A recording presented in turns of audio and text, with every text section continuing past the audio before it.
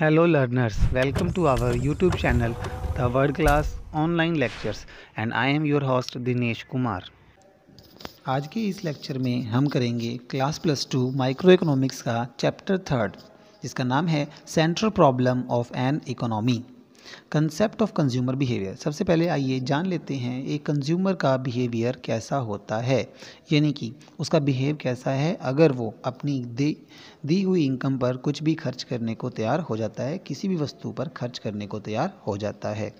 A consumer is in equilibrium, यानी कि एक उपभोक्ता उस समय संतुलन में होता है when he regards the actual behaviour as the best, यानी कि उसका जो बिहेवियर है उसे ये कहता है कि best possible under the circumstances and feels no argue to change his behaviour as long as circumstances retain unchanged, यानी कि कस्टमर अपनी इनकम का वो पार्ट खर्च करता है और जिस चीज़ पर, जिस कॉमोडिटी पर वो खर्च करता है उसे वहाँ पर क्या मिलेगा, मैक्सिमम सेटिस्फैक्शन मिलेगा, और वो इस बात को चेंज नहीं करेगा जब तक उसको कोई और बेस्ट ऑप्शन नहीं मिल जाता।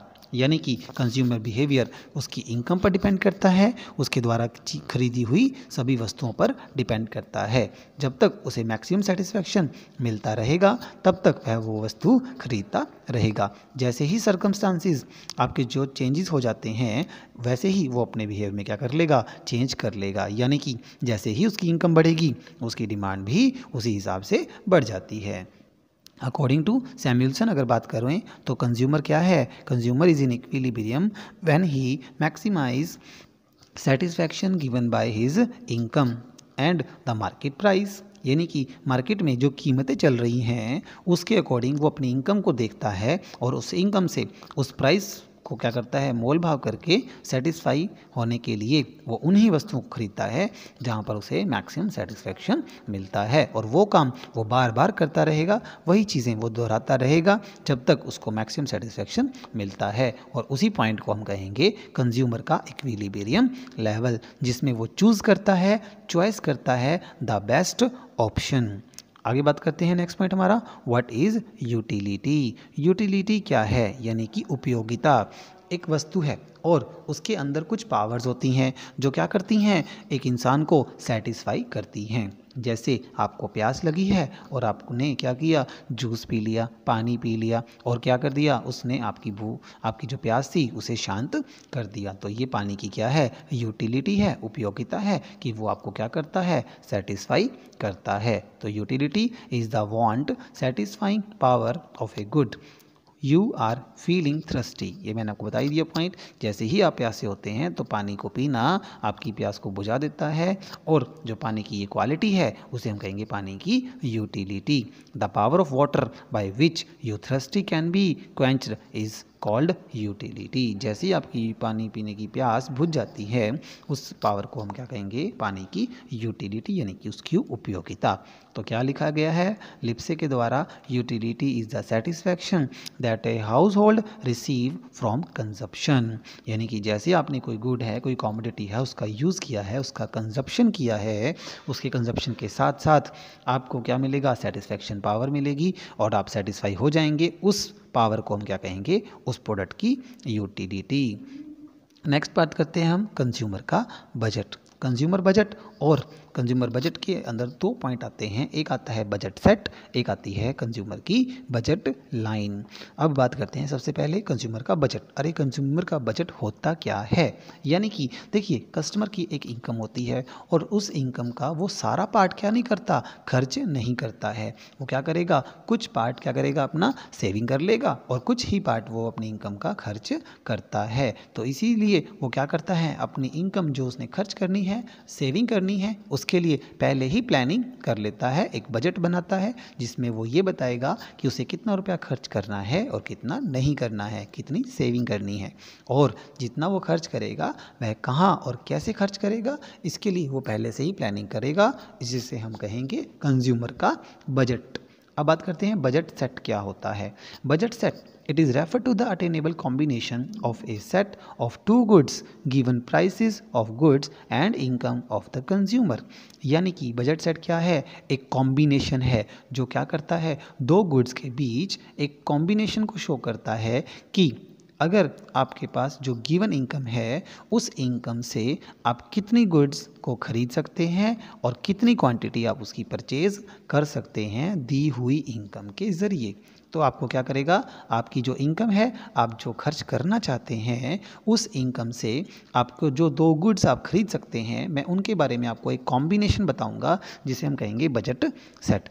मैंने आपके लिए बजट सेट तैयार भी किया है जिसके बारे में मैं आपको बता देता हूँ। देखिए फॉर एग्जांपल आपके यहाँ दिया गया है, एक टेबल दी गई है। देखिए आप ध्यान से, इस टेबल में आपको क्या किया गया है, 2 गुड्स प्रोवाइड किए गए हैं। एक है यूनिट ऑफ गुड्स 1 और एक है यूनिट्स ऑफ गुड 2। ये क्या हमारा बजट सेट है। अब ध्यान से देखिए, अब मैंने आपको एक सिंपल सा एग्जांपल लिया। मान लीजिए आपकी इनकम जो है वो क्या है, 100 रुपीज़ है, ठीक है। और उस इनकम को आप सारा तो खर्च करेंगे नहीं। मैंने ये मान लिया कि आपने अपनी इनकम का क्या कर लिया, केवल 60% यानी कि 60 रुपये ही खर्च करना चाहते हैं और 40 रुपये आपने क्या कर लिए, अपनी फ्यूचर के लिए सेविंग कर लेते हैं। तो अब आइए इस क्वेश्चन को ध्यान से देखते हैं, इस पॉइंट को ध्यान से देखते हैं। अब आप जो 60 रुपये खर्च करने वाले हैं, तो आपके लिए मैंने आपके लिए 2 बेस्ट गुड्स आपके लिए यहाँ पे निकाल के रखे हैं। देखिए मैंने आपका फेवरेट जो गुड है वो आपसे पूछा नहीं, इसलिए मैंने आपके जो फेवरेट गुड है उनको 2 नाम दे दिए, गुड 1 और गुड 2।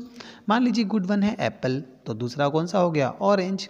या आपकी जो भी आपको फेवरेट लगता है वो 2 गुड्स आप मान सकते हैं। गुड 1, मान लीजिए गुड 1 का जो प्राइस है वो है 2 रुपये और गुड 2 का जो प्राइस है वो है 1 रुपया पर क्वांटिटी, ठीक है। तो गुड 1 कितने रुपए का है, 1 रुपये का, 2 रुपये का 1, और जबकि गुड 2 कितने का है, 1 रुपये का 1।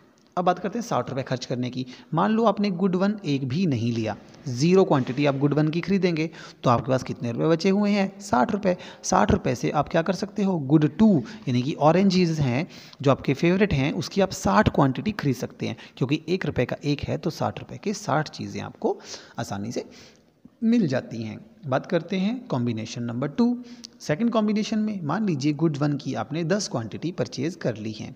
10 क्वांटिटी, एक क्वांटिटी कितने की है, 1 रुपये की, तब तो आता आपका कितने रुपए, 10 रुपये खर्चा। बट गुड 1 है जो वो 2 रुपये का 1 है, तो इट मीन्स आपके 10 दूनी 20, यहाँ पे 20 रुपीज़ खर्च आपके हो जाएंगे।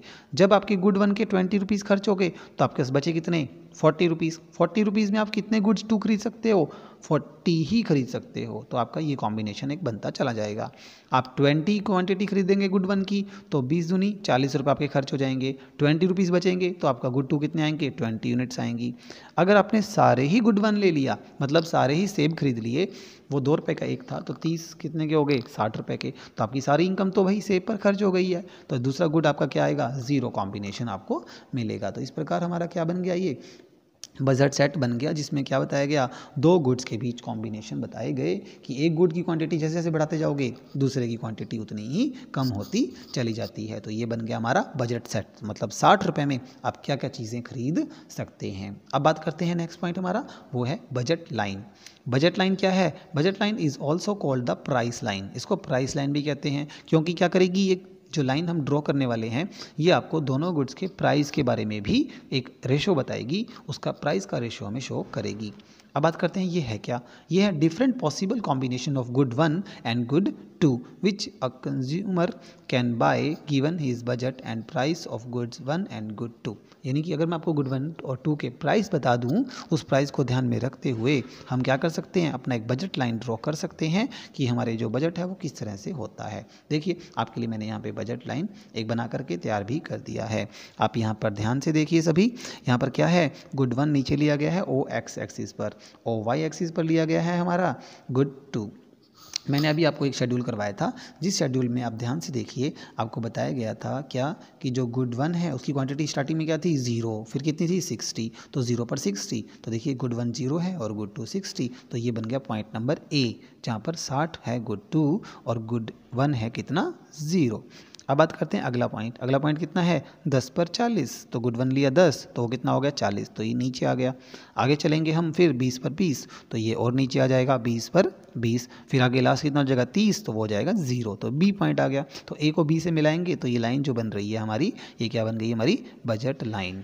अब आप इस बजट लाइन को थोड़ा ध्यान से देखें तो इसमें 2 एरिया दिखाए गए हैं। एक जो ये आप देख रहे हैं ट्राइंगल के बीच वाला एरिया है, इसे बोलते हैं फिजिबल और अटेनेबल कॉम्बिनेशन।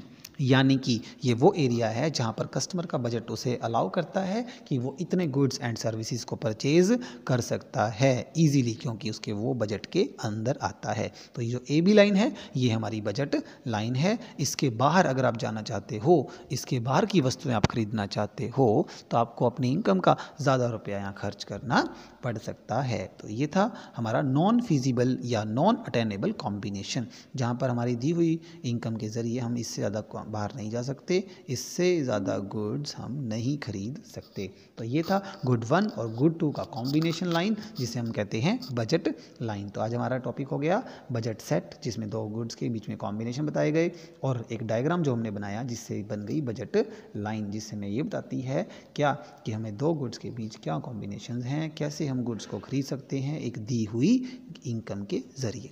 अब इस बजट लाइन को प्राइस लाइन इसलिए कहते हैं क्योंकि एक की क्वांटिटी 60 है मैक्सिमम, दूसरे की क्वांटिटी कितनी है 30, तो 60-30 का रेशो अगर देखा जाए तो बन गया 2:1। अगर एक गुड 1 रुपये का है तो दूसरा डबल उससे 2 रुपये का है, वो 10 का है तो वो 20 का है, वो 20 है तो वो 30 है, 20 है तो वो 40 है, सॉरी। तो इस वजह से आपका टोटल अमाउंट क्या हो जाएगा, उसका डबल होता चला जाता है। तो ये इसे हम क्या बोलते हैं, प्राइस लाइन भी कहते हैं। तो ये था हमारा फर्स्ट टॉपिक। नेक्स्ट जो टॉपिक है हमारा वो है preference of the consumer different combination of Apple and oranges. अब जब आपने क्या किया, बजट बनाया, बजट बनाने के बाद हमने जाना एक कंज्यूमर क्या प्रेफर करता है, कैसे उसको चीज़ों को वो पसंद करता है। तो यहाँ पर हम आपको बताएंगे कि कस्टमर कैसे अपने कॉम्बिनेशन को शो करता है, अपने प्रेफरेंस लेवल को शो करता है। तो हम देखते हैं यहाँ पर आपके यहाँ पे एक टेबल दिखाई गई है जिसमें आपको कॉम्बिनेशन बताए गए हैं एप्पल एंड ऑरेंजेस के।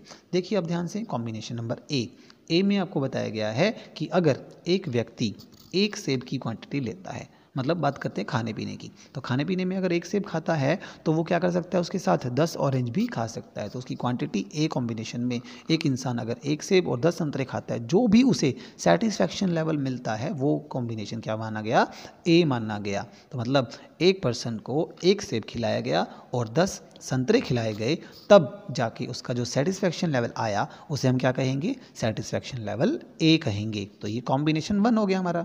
दूसरा कॉम्बिनेशन है हमारा बी। तो बी पार्ट में क्या कहा गया, बी पार्ट में ये कहा गया कि आपका जो एप्पल्स हैं वो कितने हुए 2 क्वांटिटी, और ऑरेंजेस की क्वांटिटी कितनी हुई 7।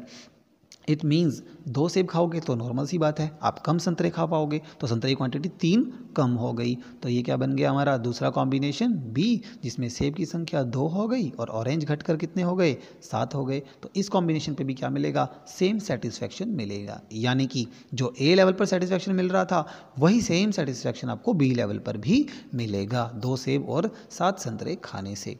उसके बाद बात करते हैं सी कॉम्बिनेशन। सेम उसी प्रकार 3 सेब और 5 संतरे अगर आप खाते हैं तो भी आपको क्या मिलेगा, सेम सेटिस्फैक्शन मिलेगा एज कैन ए और बी के अकॉर्डिंग।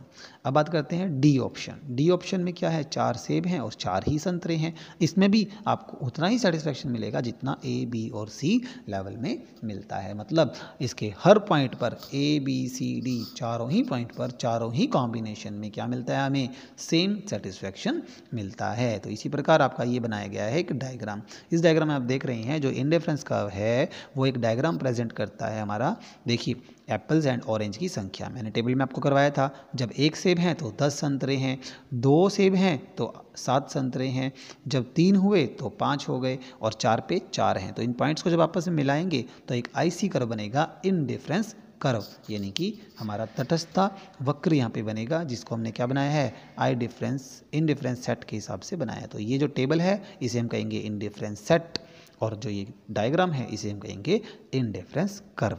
और इस कर्व के बारे में आगे हम जानेंगे, वो है हमारा नेक्स्ट टॉपिक, वो हम अगले लेक्चर में करेंगे। Thank you students. अगर आपको वीडियो पसंद आई तो like this video and share with family and friends. Also subscribe our channel the world class online coaching centre. Comments for any query. धन्यवाद।